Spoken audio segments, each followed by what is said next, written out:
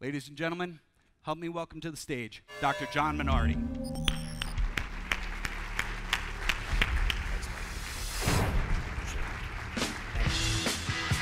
Thank you. Thank you so much. Fabulous. Thank you. All right. Thank you so much. I can hardly see you because I'm getting blinded by the spotlights here, but I'm going to trust you're all out there. I want to start off how I start off every seminar, and it's this. I'm a practicing chiropractor. Monday to Friday, I adjust people in my clinic. I make my living $40 at a time, just like every other chiropractor in this room. About 35 to 40 weekends a year, I do teach in our great profession because my main passion in chiropractic is that we are certain in what we do. I want us certain. I want when people walk into your office and they say, can chiropractic help me get pregnant? Can chiropractic help boost my immune system? That your answer is a resounding yes, but not just because you believe. I don't want you to believe. I want you to understand. If you can understand, then you can explain it to somebody else. And as soon as you can explain it to somebody else, that is when we become truly powerful as educators. You know, you all know that the term doctor is teacher, but how often are we teaching our patients? How often are we teaching another health professional on the power of what we do? And for a long time, I fell into that hole where I wasn't teaching. I wasn't educating my patients, I wasn't educating other professionals, and I just fell into my own little rut of adjusting people every day. So, you know, the general came up here and she talked about passion and purpose, and Dan came up here and he talked about his passion that he wants back. You know, and I kept hearing the word passion over and over, and I would describe myself as a pretty passionate guy, but I never really understood the word passion until I watched my good friend Dr. Jeffrey Coningame talk about it in Vegas Parker this past year. And if you don't know Dr. Jeffrey Coningame, if you've never seen him speak before, you're doing yourself an enormous disservice because he's one of the smartest men that I've ever met, one of the best speakers in chiropractic. And not only is he a DC, he's also a PhD, and now he's also doing his MD so that he can actually educate patients on why they shouldn't be on drugs. So, extremely intelligent man, extremely intelligent man. And just happens to be one of my best friends and brothers, but anyway. He said to me, looked right at me in the crowd, and he said, Dr. Minardi, do you know what passion means? Do you know what the root of passion is? And I said, no. And he said, passion, the root word of passion, comes from suffering. That it actually pains you when you can't do the very thing you love to do. Passion is not excitement. That's excitement. Passion is not dedication. That's dedication. Passion is that there's an actual suffering behind it if you cannot do what you love to do, what you were put on this earth to do. And that's why I tell you that my biggest passion is educating chiropractors and making them certain in what they do, because that's what makes us all powerful. And that's why I'm here today. So I want to talk a little bit about the power of chiropractic, and I want to talk a little bit about the neurology of chiropractic, but I want to talk about it in a way where we can all understand it. We're not going to use a whole lot of big words and all this kind of stuff. I just want you to get what we do. And the biggest thing that I would like you to understand, if you can get anything from my talk, anything at all, it's this. Chiropractic has a direct effect on the brain. Every time you adjust somebody, you're not putting a bone back in place. For my CAs in this room, every time someone walks into the clinic and the chiropractor does a chiropractic adjustment, they're not putting a bone back in place to take pressure off a nerve. That's not true. That is simply untrue. Every time you adjust someone, you have a direct positive impact on the brain. And every time someone is not adjusted and they're subluxated, it has a direct negative impact on the brain. You see, for a long time in chiropractic, we explain chiropractic like this. Okay, bone out of place puts pressure on nerve equals bad. That was our basic premise that we taught people. But the thing is, that only happens 10% of the time. 90% of the time is the brain is getting flooded with a ton of abnormal information because of the subluxation. And every time we adjust them, we correct that abnormal information with positive information. How do we do that, you ask? Because we have a direct effect on this guy up here called the hypothalamus. The hypothalamus is a very special feature in the brain, and in my opinion, it's the most important feature we have to understand as chiropractors. Why? Because the hypothalamus links to two important systems in our body. It links the nervous system to the hormone system. It links the nervous system to the hormone system. Every time you're subluxated, you have negative stress hormones being released in the body. Every time you adjust people, you stop that process and flood it with positive hormones. But how do you do that? You do that by the connection to this guy right here called the hypothalamus. And if you've ever read anything on the hypothalamus in the past, you'll read things like this. It maintains balance, it maintains homeostasis, it brings things back to a set point, and that's all good. But most of the time when people hear things like it maintains balance, they'll think of like a teeter-totter. So they think that the brain is like this. Something's kind of out of balance, and now I'm going to put it back in balance, and that's how balance works in the brain. That couldn't be more inaccurate. Balance in the brain is not static. Balance in the body is not static. You're constantly changing all the time. Keeping balance means keeping balance in an ever-changing environment. It's not like a teeter-totter, that's too static.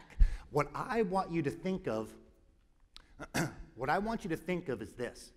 I want you to think of keeping balance in the body like if I was up here right now and I'm a juggler and I have 10 tennis balls in my hand and I start juggling 10 tennis balls. If I start juggling 10 tennis balls, there's balance in that, but it's always changing. You guys with me on that so far? So how on earth does the hypothalamus hook up the nervous system to the hormone system? How does it do that? Let me change the words a bit on you, okay? It hooks up the electrical stimulus to the chemical messenger. See, the nervous system is the electrical stimulus. It's going to start something. But the actual messenger is a chemical. And depending on the chemical, or the hormone, or the neurotransmitter that's released, it will lead to the behavior of the person. Okay? Everything starts in the brain. Everything starts with the nervous system, but there's going to be a hormone release at some point, and that will give you behavior. Okay? So let me show you a little video on this.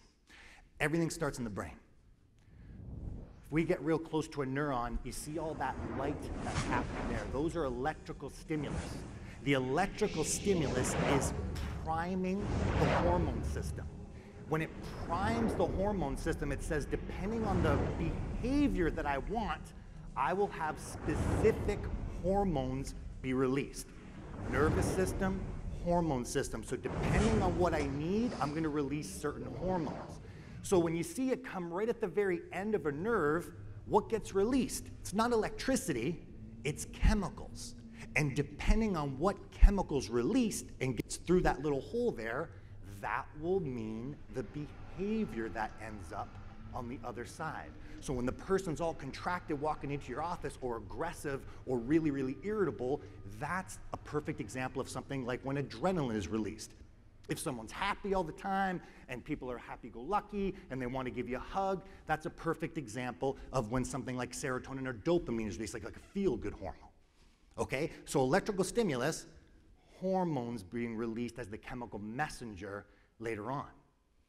So if we go back to my analogy now, that if you think of me up here balancing a whole bunch of tennis balls, that's how the nervous system is constantly maintaining balance in the body. Okay? Totally good. Now, let me ask you this. Let's pretend. Let's pretend I give each and every one of you another tennis ball. And I say one at a time, what I want you to do is lob another tennis ball to me. So I'm juggling 10 tennis balls right now. At some point, you'd agree with me that by the 16th, 17th person, they're going to lob one more tennis ball, and I can't quite catch it. Okay? I can't quite juggle it into the rest of my balls that I'm already juggling. So let me ask you a question. On that 17th tennis ball coming to me, Do I just drop that last ball, or do I drop everything? Which one is it? I drop them all, right? Because if my timing is off on that 17th tennis ball, then what happens to the rest of me? My timing is off on everything, so everything drops. Would you agree with me? That is called, the technical term for that is called allostatic load. That's the point at which your body can no longer maintain balance anymore. So the body can juggle a lot of different stress. The body's juggling constant little things all the time, but it'll get to one point where it says, I can't do this anymore. And it drops that last tennis ball. As soon as it drops that last tennis ball, though, it drops all the tennis balls, and that is the start of disease and illness. Disease and illness comes from the body not being able to maintain balance anymore. You guys with me on this so far? So here's the thing. Why else do I give you this analogy? Because what I just told you is also how the hormone system works. The hormone system works the exact same way. You cannot affect just one hormone without having a direct effect on a ton of other hormones, okay? Let me give you an example, all right? Let me give you an example. I'm very much into fitness. I work out at 2 different gyms, okay? One gym that I work out is what I would call my family fitness gym. People like you and I work out there. And then my other gym is what I call my juicer gym, okay? Do you guys know what a juicer is? Yes? Some of you do, some of you don't. A juicer is someone who takes anabolic steroids, okay? So the people at this particular gym that I go to, they're all into powerlifting, bodybuilding. They outweigh me by about 100 pounds, okay? Here's the thing. Why do I bring this up? This one day, I was talking to one of these individuals who's a client of mine and a friend, and I said, you know, Stefan, I'm worried, brother. Like, you're taking all these drugs, and I'm worried about your health, and as your chiropractor, as your friend, you know, is there any way we can get you off of this stuff? He goes, oh, Dr. John, it's a real science. And I said, really? Now, let me describe Stefan to you. Stefan is 5 feet tall and 5 feet wide, okay? He's got arms bigger than my waist, all right? So when a guy that looks like Hulk Hogan looks at you and says, you have to understand the hormone system, it piques my interest a bit, okay? So I looked at him and I said, explain to me what you mean. And he said, you see, you have to understand the hormone system to keep the delicate balance of the human body, Dr. John. And I went, really? Explain some more. And he said, you see, people think, he goes, have you ever heard of roid rage, or have you ever heard of like all these crazy side effects that people who take steroids do? And I said, yeah, I do. And he said, see, that's a person who doesn't understand how to balance the hormone system of their body. And I said, tell me more. And he says, all right. He said, if I take one hormone, it's going to affect other hormones, so I have to be able to balance out other things. And I said, give me an example. And he said, okay. Most people look at me, and they see my size, and they see what I do, and they think that all I do is inject massive amounts of testosterone, and everything will take care of itself. He said, but nothing can be further than the truth. He says, I start with testosterone. And I said, okay. And he says, so I inject testosterone because I want to get bigger, I want to get stronger, I want to do all these things to my muscles. And I said, okay, okay. And he says, but as soon as I inject testosterone, my own body will shut down its own natural production of testosterone. Because if the brain reads in the blood, there's 10 times the amount of testosterone, your brain thinks, well, I don't need to make my own. Okay, that's called downregulation. He didn't tell me that, but I knew that already. So he said, so that's the first thing I do. And I said, okay. He said, but I don't want my own natural testosterone to be shut off. He said, so I have to take another drug called HCG. And I said, what does that do? He goes, well, HCG tells my brain to release very certain hormones so that when it gets down to my testes, it'll continue to release testosterone. And I said, okay. He said, but you got to understand, once I release a lot of testosterone, my body's going to want to convert it into estrogen because it's just a natural enzyme of what it does naturally. He said, but I don't want that to happen. So I have to take an anti-estrogen tablet in order to balance that. And I said, all right. And he said, but you have to also understand, Dr. John, he goes, in order for me to get the size that I am and all that the muscles that I have, he says, I have to eat a lot of food. He goes, but in order for me to absorb the amount of sugars that I need to push myself in the gym, I have to inject insulin. And I said, okay. And he said, but see, once I inject insulin, I can't just think to myself, the insulin's going to do what I want because I got a lot of calories. So then I inject growth hormone. Okay. And then he says to me, he goes, after I inject growth hormone, see, that's going to affect my thyroid hormone, so I have to do something to balance thyroid hormone. He went on and on and on for another 5 minutes of all the plethora of hormones and drugs that he had to take to balance everything out. You understand me? See, but this started with testosterone. This started with one hormone that was out of balance, and now we had to have a whole rearrangement of what's going on. Now you might be thinking to yourself, crazy juicer, what's he doing, right? But let me ask you a question. What do you think happens when an individual walks into a fertility clinic and gets fertility treatment? What do you think happens? Because you're a juicer. You just use different juice, okay? Because, and I've spoken about this in the past, and someone says, but you can't compare a person who wants a baby with a person who's just trying to get big. Actually, on a physiological level of their hormones, I can compare them identically. I'm not talking about their motivating factors. That's irrelevant to me. I have to understand what's going on with their body. Because as soon as a woman goes into a fertility clinic, you know what the very first thing that they do is? They say, well, you need a lot of estrogen and progesterone to get pregnant. So I'm either going to inject you with estrogen and progesterone, or we're going to give you a suppository of that. But what happens to the body? See, as soon as I increase estrogen and progesterone, my brain wants to shut off its own production. So they say, no problem, we're going to give you gonadotropin-releasing hormone, which is going to release hormones from your brain to go to your ovaries and continue to release estrogen. But guess what? You need a lot of luteinizing hormone, it's called a luteinizing spike, to maintain pregnancy. So I'm going to inject you with luteinizing hormone at some point. Are you guys with me? We started with estrogen. All of a sudden, I have a plethora of things that have changed in the hormone system, right? So let me ask you this. What happens to our young women when they're on birth control? What do you think happens? Because, let me ask you this. A lot of women who are on birth control, they go in, they're 15, 16 years old, they go to their medical doctor and they say, you know, I don't want to get pregnant, put me on birth control. No problem, boom, they put on birth control. How does birth control work? Birth control works because when you take these tablets, it jacks up the amount of estrogen and progesterone over the level where you cannot get pregnant. That's why as soon as you stop taking that pill, you'll instantly get your cycle at the very end of that month. And then you'll continue the pill and it'll stop everything again. But again, if you increase the amount of progesterone and estrogen, what happens to the brain?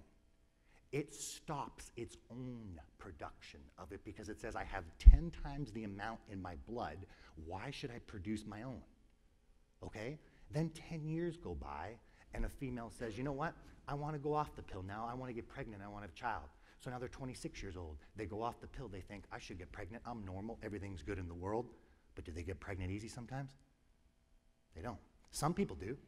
Some people don't, right? Because the way that the body resets is totally different depending on the individual, depending on the other toxicities that they have in their life.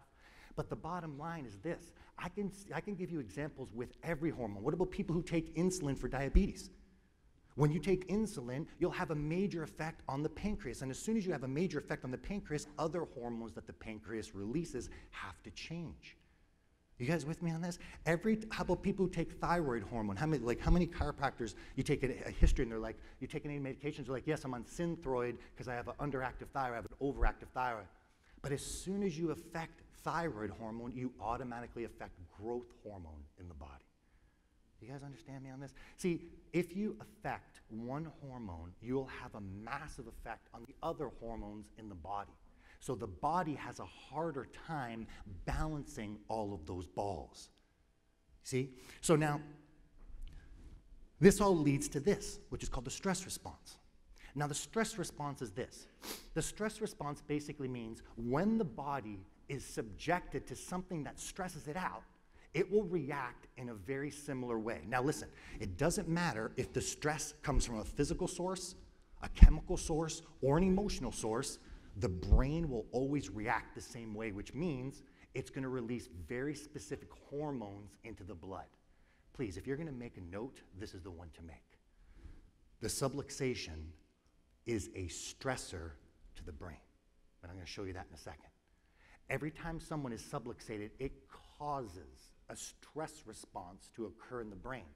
So that means every time someone's subluxated, specific hormones are being released into the blood that are going to cause very specific behaviors to occur in men and women. Now, people always ask me this. They say, but Dr. John, the stress response is an innate thing inside of us. If it's so bad, why do we even have it? I don't get it. Listen to this, please. The stress response is good for you short term. Short term, the stress response will save you. The stress response gets you out of a bad situation. Short term, it's good. Those hormones are great for you short term. It's the long-term release of those same hormones that will kill you over time. Because the stress response was only supposed to be there for 2 minutes, 3 minutes, and then it's over. And then everything goes back to normal again. But what happens if the stressor never goes away? What happens if you're in a terrible marriage? What happens if you have a terrible job? What happens if your child is sick? What happens if you're subluxated and never been adjusted? Remember the tennis balls. See, people say to me all the time, they're like, John, but are you saying the VSC can just cause all these diseases? It can be that last tennis ball. It can be the point at which the body can no longer maintain balance. That's why it's so devastating to the health of the brain and body. You see, we've all heard this, right? Have you guys heard of the term fight or flight? You guys heard that term before? Yes? And we usually associate with like fight or flight is the stress response, okay? But I need to correct that because that's not actually accurate. That is only accurate if we're talking about men.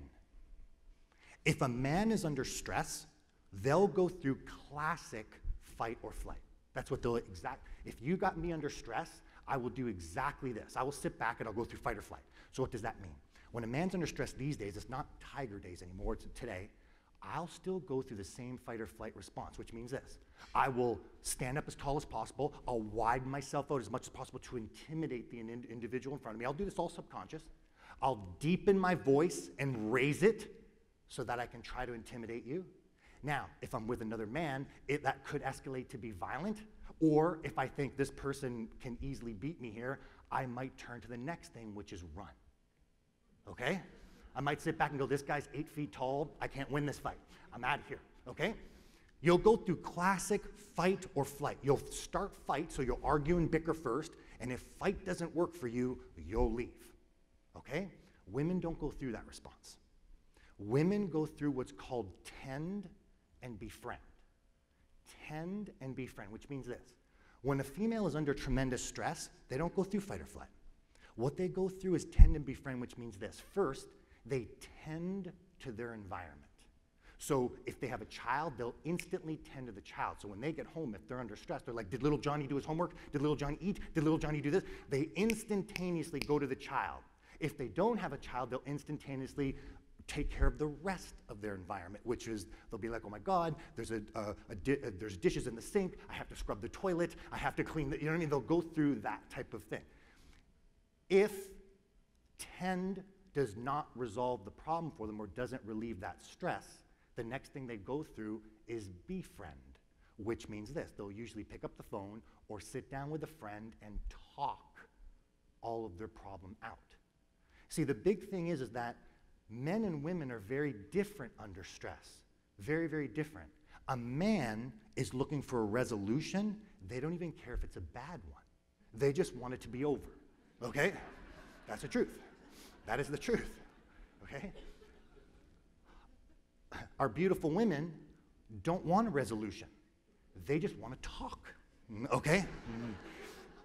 And the thing is that many men in this room, and I did for a long time, were like, but that doesn't make sense. I'm trying to tell you the answer. See, right?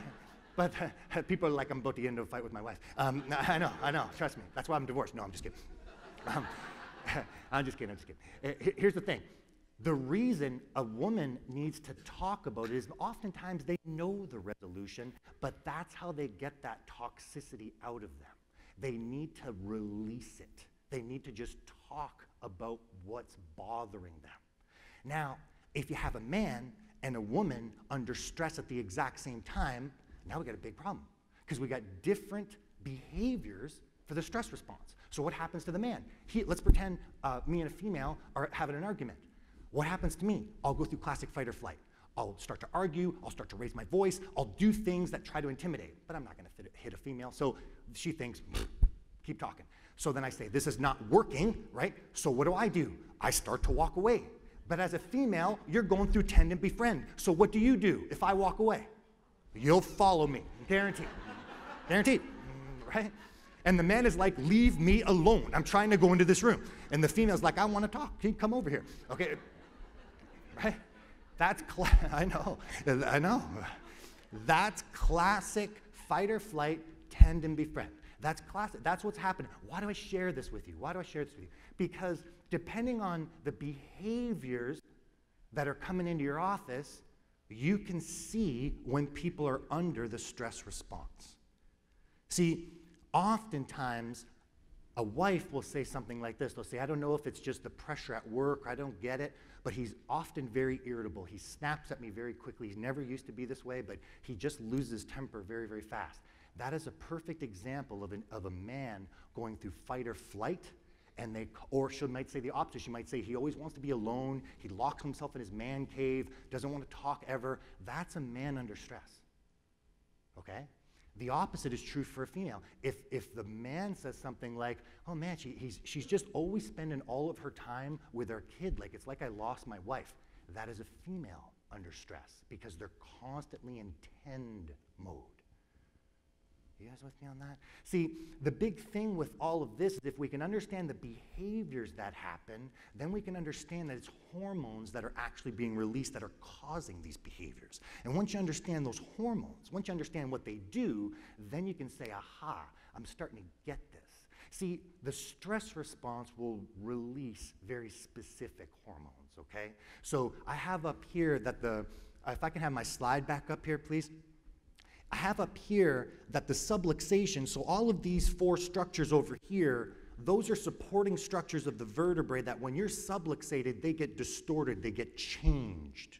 The muscles, the tendons, the disc, all the things that support the vertebrae. When these guys get changed, they send a massive negative response to the brain. And when it gets up to the brain will release hormones that eventually, when it gets to the adrenal gland on your kidneys, will release adrenaline. And when it releases adrenaline, short term, adrenaline is phenomenal for you. Adrenaline is great for you short term. Because if I have to run from a situation, or if I have to fight somebody to save my own life, I need lots of adrenaline. Why? Because adrenaline brings blood flow to the muscles, to the heart, and to the brain, so that I can fight off somebody. But there's only so much blood in your body. So if I give to muscles, heart, and brain, I gotta take from somebody. So who do I take from? I take from reproduction, the immune system, and the gastrointestinal system. I take from the areas you need to get pregnant. I take from the areas that keep you healthy, and I take from the areas that allow you to digest food. Why? Because that's where all the energy is. So if I have to survive the next 5 minutes and I have to run as fast as possible away from a guy with a gun, does it really matter if I have any blood flow to reproduction? Does it really matter if my immune system is not going to work in the next 5 minutes? If I'm not going to survive the next 5 minutes? It doesn't matter. That's why short term it's a good deal. Long term is the problem. See, because if I have adrenaline long term, you know how people walk into your office? They walk in all contracted, and you're like, oh man, like you're walking in like the Hunchback of Notre Dame, and you sit back and you're like, just relax, and you're like, I am relaxed, right? But they're not at all. But that's adrenaline constantly being released there. That's that constant push of blood flow to the muscles. But as soon as that happens, it shuts down reproduction. It shuts down GI system. It shuts down immune system. So let me ask you a question. For my chiropractors in this room, okay? For my chiropractors in this room, how many of you have had people walk into your office, could never get pregnant before? All of a sudden, all they've changed in their life is that they've started to see you as a chiropractor, they've had chiropractic care, and 6 months, a year later, whatever, they all of a sudden got pregnant, but they have no idea how. A show of hands, how many times has that happened? Can you keep your hands nice and high for me, please? Take a look around this room. Is that a coincidence? Why is that? You ready? Phenomenal. Phenomenal. Is that a coincidence? It's not a coincidence, but how does it happen? It is not because the low back hooks up to the uterus. That's not it, okay? That's not it. And people are like, but I thought it was. It's not it, okay? Not it. So you have to understand this. The reason people are getting pregnant under your care has nothing to do with L1. It has to do with when you adjust them, regardless of where you adjust them in their spine, you reset the chemistry of their brain. Once you reset the chemistry of their brain reallocated blood back to the reproductive system, back to the immune system, back to the GI system, back to the areas where now you can get pregnant. Those ulcers can go away. People are gonna get better when the immune system is healthier. You with me on this? See, short term, adrenaline's a good deal. Long term, it kills you. The next one that gets released is a hormone called cortisol. So same structures in the vertebrae, sending all that bad information to the brain. This time, the brain sends different hormones, and when it gets to the kidneys, the adrenal gland, it will release cortisol. Now, some of you have probably heard of cortisol as the major stress hormone. Now remember, cortisol short term is a good deal, because cortisol short term will make new energy for you, it'll make you strong, it'll make you powerful. It's good, short term. Long term, cortisol will kill you. Long term. So again, what if people's stressor never goes away? What if they have that terrible marriage, that terrible life, that terrible whatever, and they're under constant stress and they're subluxated? Don't think for 1 second the subluxation is a major stressor, because the subluxation stresses out the brain in 2 ways. Number one, it stresses out through the physical distortion. It's called a physical stressor. And the second thing is it's a chemical stressor, because when you're subluxated, it brings massive amounts of inflammation. And when it brings massive amounts of inflammation in that area, it's now a chemical stressor to the brain. You with me? Every time someone's subluxated, and the more subluxated they are, the more negative information gets shifted up to the brain. Quick story for you. About 7 or 8 years ago was the very first time I was ever asked to speak in Australia. And I'm from Canada. And from Toronto to Sydney, you have 1 flight per day. Okay? You miss that flight, got to wait 24 hours to the next day to catch the next one. All right? Around the same time, I went to my medical doctor for my yearly physical, only time I ever go to my medical doctor. So he says to me, you got to get blood work done, got to get done. And I just pushed it off. And I said, listen, I'll do it before I go on the plane to Sydney, because I have the afternoon off that day. He says, no problem. Tuesday comes, I go to the blood lab. Of course, there's 1 million people in the blood lab, so I'm like, okay, I still have time to get to the airport, no problem. I wait about an hour, and I'm like, okay, now my time is running out, right? So I walk up to the young lady at the front, I tell her my situation, I'm like, please, I gotta catch a plane. She's like, okay, go in the second room, it's moving faster. I walk into the second room, there's just as many people as the first room, right? So I'm like, okay, this isn't working out. So I finally get in, but I looked at my watch at the time, and I thought, you know, by the time I get to the airport, clear security, clear customs, there's no mathematical way I'm gonna get there. There's just, I'm starting to sweat now. So the nurse finally comes in. She goes, here, take your blood. I'm like, thank God. So she takes like every piece of blood that's in my body at this point in time, right? I jump in my car. I fly to the airport. I just hope a cop doesn't pull me over. Finally get there, get through security, make my flight. I'm like, whew, all is well in the world. Go to Australia, have fun down there, come back. There's a call waiting for me from my medical doctor's office. They said, have to talk to you about your blood test. So I call him up, I'm like, what's going on? He said, you gotta come in. And I said, tell me over the phone. They're like, no, gotta come in. Go in. The guy said, you might wanna take a seat. And I said, don't be so dramatic. Like, just tell me what's going on, right? And he says, okay, we think you have a brain tumor. And I'm like, let me take a seat, right? So, so I sat back and I went, what? Get out of here. And he said, yes. And I said, tell me how you think I have a brain tumor. And he said, okay. He said, your blood has so much cortisol in it that the only way we've ever seen it be this high is if you have a tumor on your pituitary gland in your brain that's making this hormone be released in excessive amounts in the blood. And he said, so what we want you to do is take these pills, that'll start to shrink the tumor, and then we're gonna send you for a CT scan and we'll book you in for surgery. So I said, I appreciate that, but I'm gonna pass on that for right now. I said, so I explained to him my stress level of going to Australia, And I said, so isn't it possible that the stress response, because I was under so much pressure to get there, caused that cortisol level? And he said, we've never seen that before. I don't know if that's possible. And I said, well, here's the thing. I want to redo the blood test. If we redo the blood test and the cortisol's still high, we'll talk again. But I'm not doing anything until the blood test is redone. We redo the blood test, all is normal. Why do I bring up this story for you? Because being under stress, for me possibly missing a flight, put so much cortisol into my blood that someone thought I had a brain tumor, okay? So what about the people who are always under that stress? Well, how much cortisol is in their blood?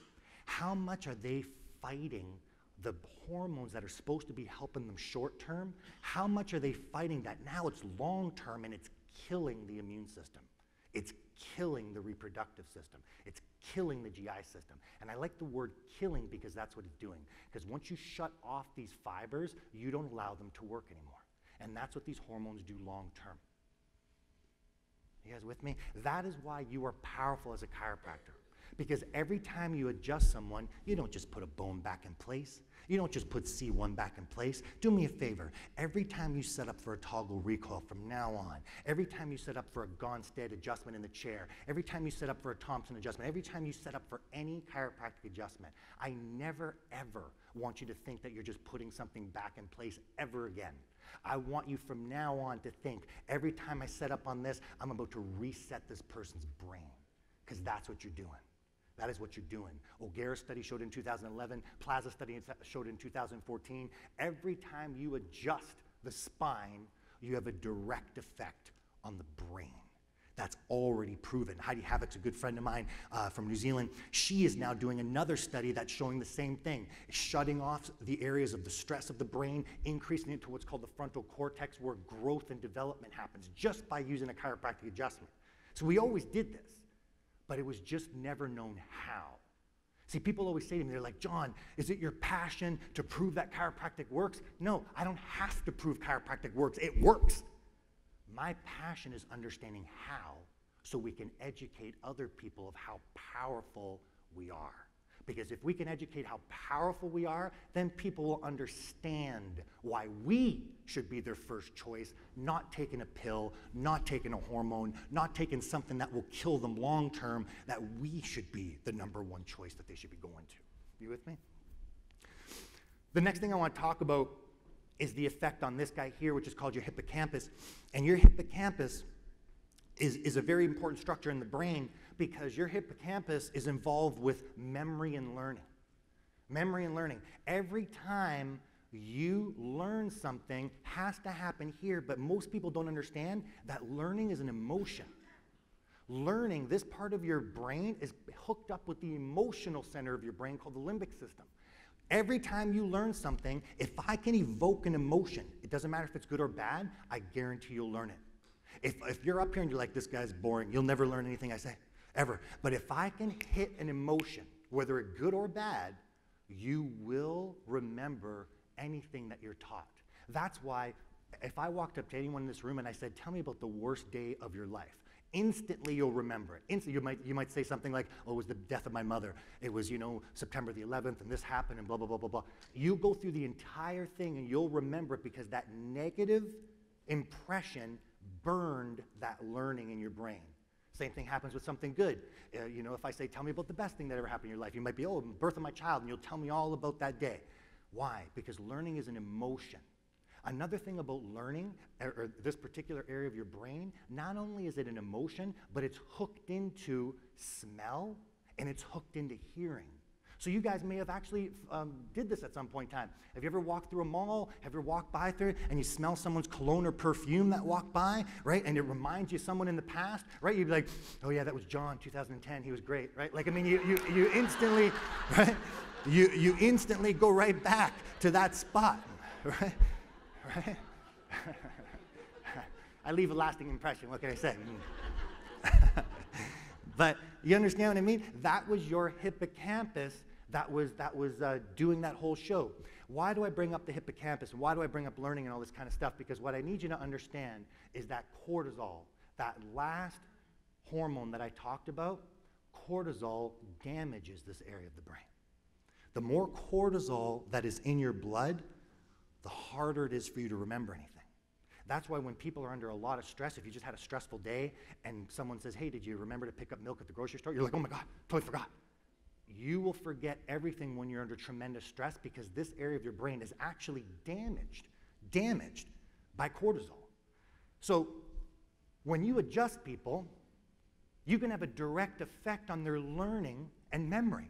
Well, how come, John? How can I have effect on learning and memory? Because by stopping cortisol, by you adjusting them and resetting the hormones of their brain, and by stopping the release of cortisol, you stop the damage to the hippocampus. And when you stop the damage to the hippocampus, that is when you improve learning. A couple years ago at a Parker seminar in Australia, Fabrizio Mancini talked about an internal study that they did at Parker University. And what they did is they gave people a test, they adjusted them, retested them with a similar hardness of test, and their memory improved with one adjustment. How is that? How many of us in our offices see children with learning disabilities, see individuals with, people are like, oh no, they're dyslexic, they got all kinds of problems, and then we start adjusting them, and all of a sudden, they can learn a lot better, they're much more cooperative in schools. How come? Because you have a direct effect on the brain. You have a direct effect with resetting the hormone system of the brain so that now the area of learning and memory can be reestablished again. It wasn't working properly because they were under so much stress. That subluxation released so much cortisol that they couldn't remember. It's not that they didn't want to, they could not. Okay? That is why you're so powerful, and that's why I keep saying if the only thing you take from my presentation is every time you adjust someone, you reset and recalibrate the hormone system of the brain, I'm totally happy with that because that is what you're doing. And that's why for my CAs and for my doctors in this room, anytime anybody ever calls the clinic, walks up to you, does anything, and sits back and says, I heard maybe chiropractic could help with my infant's colic. I heard maybe chiropractic can help with a learning disability with my child. I never want you to doubt again. Never. Because it's proven in science. It's already proven through neurophysiology that that's exactly what we do. If anybody ever calls the clinic and is like, I'm sick, I don't want to get you guys sick, I'll just stay home. I want that response to completely change and say, no, this is when you need the adjustment the most. And they'll say, really? And you'll say, yes, because every time we adjust you, we're going to improve your immune system and get rid of all those stress hormones that's beating you up right now. Thank you, appreciate that. Thank you. Thank you. Thanks, Dad. Now sit back down before security comes. But no, really, the bottom line is you have to understand that you have a direct effect on the brain because once you understand this, then you're limitless. Then you are limitless. You're not fixing back pain anymore. You're not fixing headaches anymore. Now, are those byproducts that get better by adjusting? Of course, but that's like, it's like this. I like to use this as an analogy a lot in my clinic. I always say to people, because I'm into fitness a lot, and a lot of people come into my clinic, they're like, I'm trying to lose 5 pounds, blah, blah, blah. I always say to them, you know, you don't go to the gym to lose weight. You understand that, right? And they're like, no, that's exactly why I go. And I'm like, no, actually, that's inaccurate. And they're like, what are you talking about? And I said, you go to the gym to get healthy. The byproduct of that is that you'll lose weight. The byproduct of that is that your blood pressure will go down. The byproduct of that is that your cholesterol will go down. So you actually go to the gym to get healthy. That is what happens when you go to a chiropractor. You go to a chiropractor to get healthy. The byproduct of that is your headaches will go away. The byproduct of that is colic goes away. The byproduct of that is that you get pregnant. But I'm not adjusting you to get you pregnant. I'm adjusting you to get you healthy, which means this.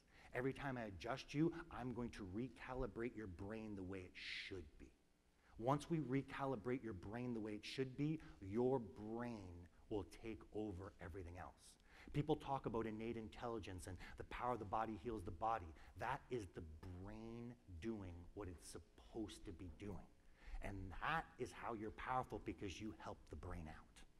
As soon as you help the brain out, it can do miraculous things. I want to share a monkey study with you. My friend Jeffrey, I told you was so brilliant, said, that's actually not a monkey, John, it's a chimpanzee. And I'm like, quiet, Jeffrey, you're too smart for your own good, all right? I Googled monkey, and this came up, so that's why I put him up here, okay? Monkey study, I want to include this with you. They did a study where they had 4 monkeys in a cage, okay? And they had a ladder in the cage with bananas on top of the ladder. So, of course, they're monkeys, they noticed that bananas are on top of the ladder. One would climb up the ladder to try to get the bananas. But as soon as one of the monkeys went up the ladder, they soaked the other monkeys with freezing cold water. So the other monkeys figured out quickly that anytime a monkey walked up the ladder, we're getting soaked with cold water. So anytime a monkey would try to go up the ladder, they were like, we're not getting soaked anymore. So they would jump on the monkey who tried to go up the ladder, and they would beat up the monkey. Well, after a while, everybody got beat up, so they're like, we're not going up the ladder no matter how many bananas are up there, okay?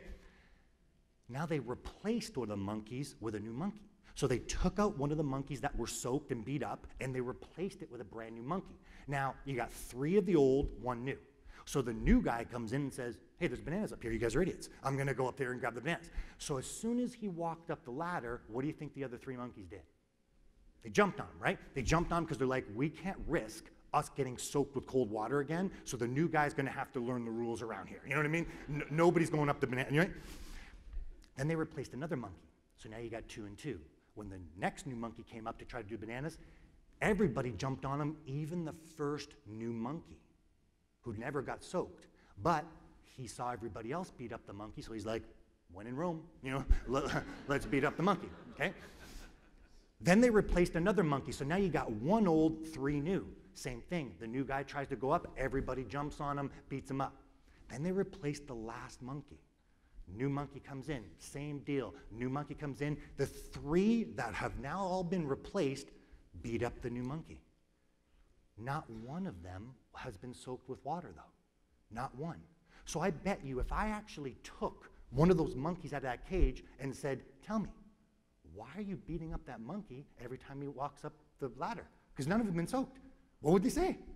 I don't know. That's just how we do things around here. You know what I mean? Right? Why do I bring this up? Because you will learn things not based on logic. You will learn things based on the environment. You will learn things based on how things are done, good or bad. How many times has this happened in our own clinic? How many times do you just do things because we've always done it that way? Right? How many times has a new CA come into your clinic and they're like, hey, why don't we try this and this? And they're like, shush, we don't do it that way. And they're like, but how come? Google's a great thing. We don't use Google in here, right? You don't even know why. You don't even know why, right? But you learned it. So what do you think happens when you tell a kid they're stupid? What do you think happens when you look at a kid and say, you're a loser? You're never going to amount to anything. And you say it again and again and again. What do you think happens to that child? They believe it. They learn it. They think I'm a loser. Is there any reasoning behind it? No, they've just always heard it. Always. That's how learning is. It's reinforced over and over and over again. What we do at the chiropractic adjustment is start to break those neurological connections. We start to break the neurological connection that has just been there for years and years, and we try to replace it with something positive going to the brain. That's why you, as a chiropractor, can literally change an individual's personality, an individual's behavior, just by adjusting them. Do you understand me? That is why you are so powerful as a chiropractor. It's not because you put a bone back in place. It's by putting that bone back in place that has a massive effect on the brain. It's the brain that does everything for you. Another hormone I want to talk about is one called dopamine. And you've probably heard of this in the past, but if you haven't, dopamine is the hormone that's released when you're anticipating something or you really want something. Have you ever had an anticipatory desire for something? You're like, oh my God, hope that guy shows up. Oh my God, hope I win $1 million, right? Like, it's that anticipation, that is dopamine being released. Now, you need dopamine to be happy, okay? But you need the right amount of dopamine. Too much dopamine, no good. Too little dopamine, no good. You have to have the right amount to be happy. And if you lack dopamine, which if you're unhappy, you're lacking dopamine, you know what you'll do?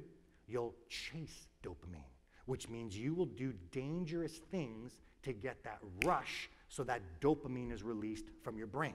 So have you ever heard people, they're like, oh man, I'm an adrenaline junkie, I dive out of airplanes. No, you're not an adrenaline junkie, you're a dopamine junkie. Get your drugs straight, okay? Get your drugs straight.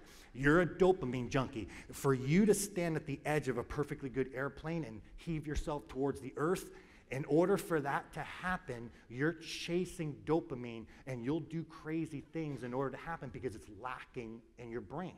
Okay, even people who you'll do something naughty, it might be out of your character. So if you've ever had like a one-night stand, but it's typically out of your character, what happens if you talk to that individual and they talk to you about the one-night stand, what do they usually say? They say, I don't know, I just got caught up in it all. Yeah, you got caught up in the dopamine release of it all. That's dopamine running the show there. Why do I bring this up? Because cortisol decreases dopamine. That stress hormone decreases the hormone you need in your brain to be happy. Do you understand me? Dopamine you need released in order for you to sit back and say, I'm loving life. But cortisol stops that. So is there any doubt why people, when they're subluxating, they're like, oh, I hate life? Yes, they do, because the hormone, one of the hormones that helps them love life is plummeting down the toilet. Okay? When you have a lack of dopamine, you'll have things like you'll be unable to move, like move properly, like you'll shake, like Parkinson's disease. You'll also have things like ADHD symptoms. That's why chiropractic helps ADHD so much, because ADHD, you're allowing the dopamine to be reset in the brain. You know what else increases dopamine? A positive CA. If a CA is just, hey, how are you, John? So good to see you. That releases dopamine. You know what drops dopamine? A dragon CA. You're late. We hate you, right? That's not going to work. Okay, that's not going to work. So what I need you to understand is this. My time's up. I need to wrap up with this. I need you to understand that every time you adjust people, you have a direct effect in the brain, but I need my CAs, my beautiful CAs in this class to also understand this. Your attitude and personality also has direct effects on the individual's healing and their brain. Just by you having a positive attitude, just by you being loving, that helps the healing process, because you are the first and last person that everybody sees walking in and out of the office. All right? I wish I could go all day with this. I could talk about it all day. Thank you so much. Never underestimate how powerful you are. Never underestimate how powerful you are. Thank you so much.